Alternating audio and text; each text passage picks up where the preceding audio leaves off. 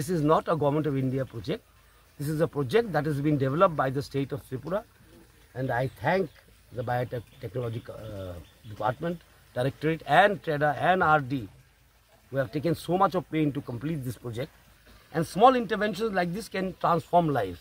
Because we don't believe that in this village, we can put up a factory of Tata or Birla.